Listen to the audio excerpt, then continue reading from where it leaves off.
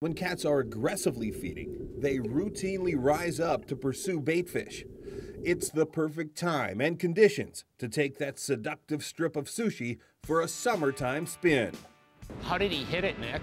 Like that. Oh, like that? You just had another one? Yeah, just another one there. See, one thing that's about this anchoring and the way this is such fast current, exactly where you're placing the bait could be really critical. Yeah. Because I'm up in about 8 or 9 and Nick's over there. I think he's in a little bit deeper water, so he's in a little bit of a deeper current edge in this backwash in here. We may have to move into his water or just a man. Oh, he got another one. Wow. There we go. It's interesting because you sit in these spots and where we're set up at that, these fish are moving around and you'll sit still for a while and you won't get any hits. And then all of a sudden you'll see some fish will cycle through your area. Rainbow, buddy, come here. No. Up, Nick, come on, there you go.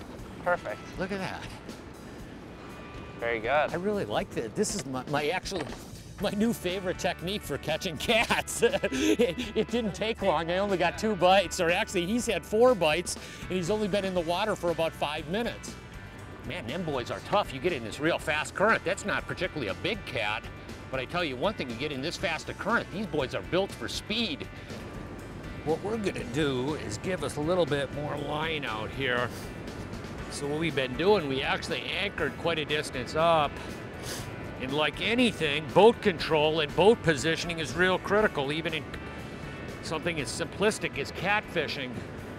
But what we're gonna do is just get off this cleat for a second or two and drop out another, 25, 30 feet of line.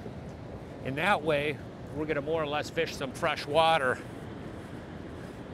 The other thing I can do to position the boat, and we'll change positions a little bit, and I'll show you in a second or two, is to swing the engine back and forth, because right now we have the Mercury just straight back. So what we're just, on a straight position back, but what we can do is take the engine, kick it one way or the other, and it's going to actually swing the boat because we have like about 75 feet of line out in front of the boat. So it gives us the ability to actually comb a little bit of water without picking up repetitively and re-anchoring all the time, which is sort of nice. Oh, what? Oh, there you go. Gosh. That's a big boy. Look at that. He's Wow, one of those is. real pretty pink ones. I like him. I mean, yeah, it is. Look at that. Ooh, boy, that's a nice size one there. Look at him. That may be the biggest fish of the day. Look at that guy. There's another beautiful catfish. That was the biggest one we've caught so far today. That's a nice one. Big male.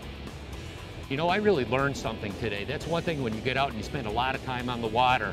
Today, we're using 3-way rigs and spinners, and I can tell you one thing, it works for cats in fast water. How long we been out today? 2 hours. 2 hours, and we boated a whole bunch of these bad boys.